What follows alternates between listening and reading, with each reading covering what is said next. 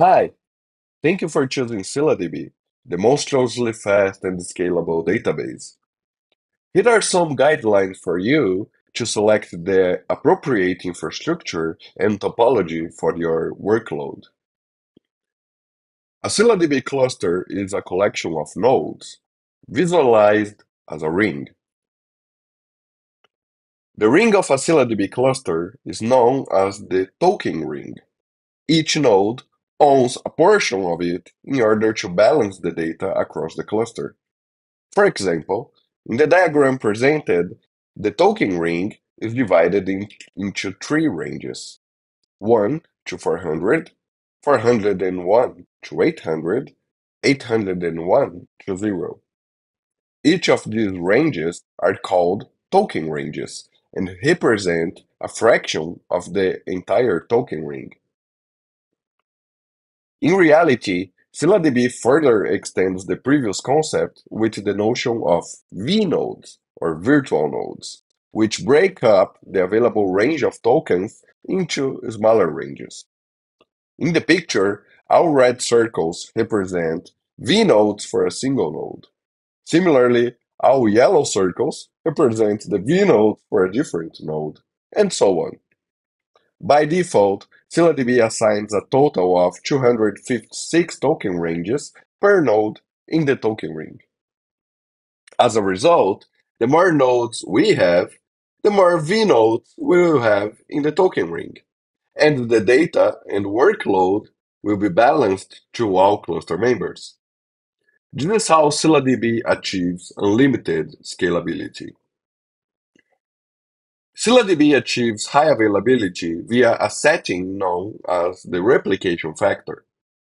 The replication factor determines how many times the data should be replicated to other nodes, in addition to the node which owns the token for a particular piece of data, as we have seen.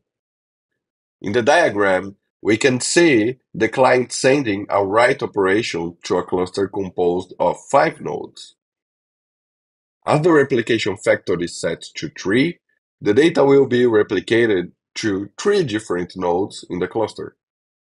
A replication factor of 3 is what we recommend for production purposes. To understand why a replication factor of 3 is recommended, let's go through a simple exercise.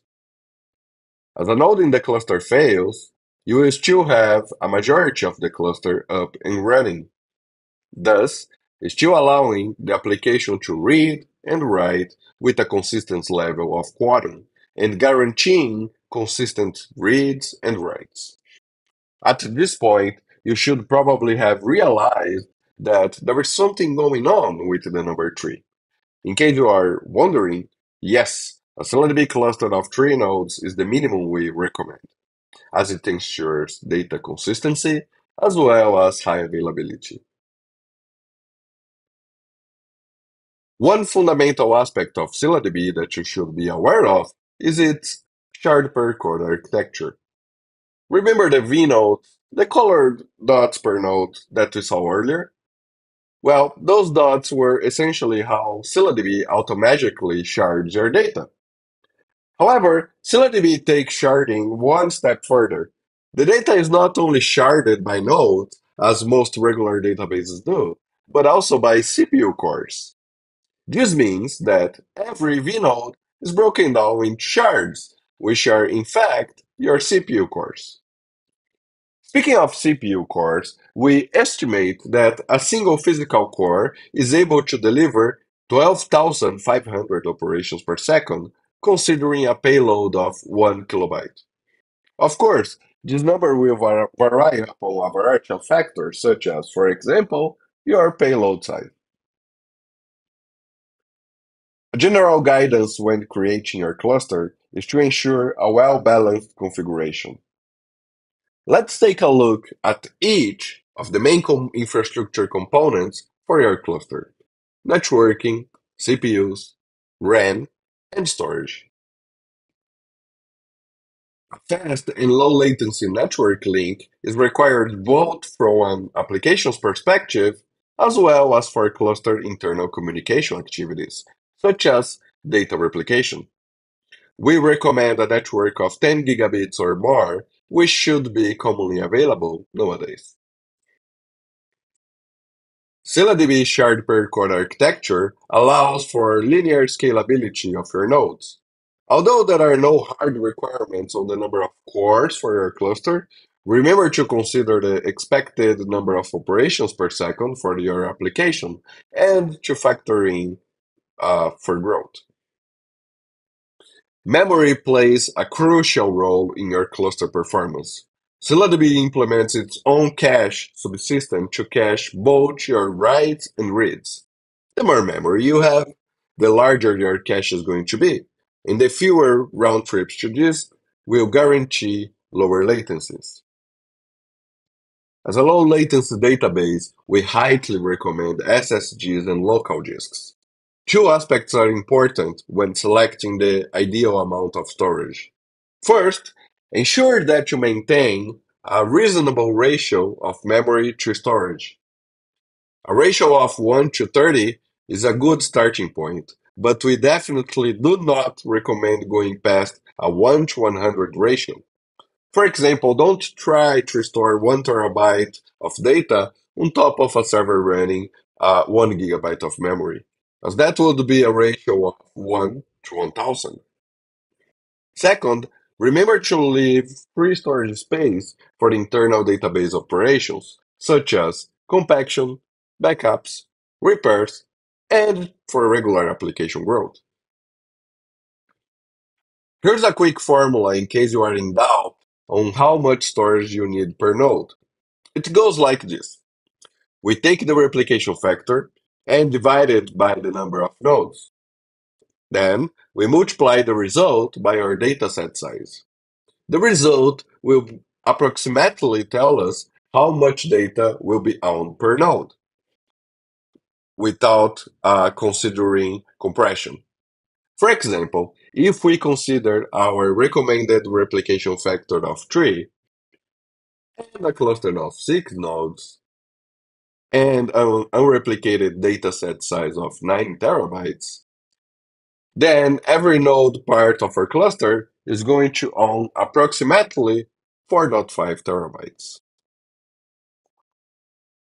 Another formula which gives the same results goes like this.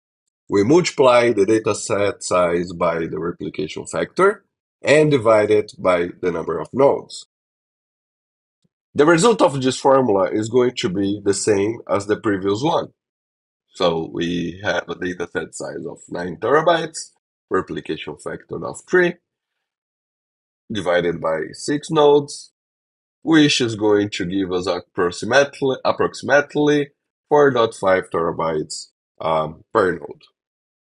As a result of these formulas, if we factor in growth and internal database operations, we could start with nodes with around 8 or 9 terabytes of storage each.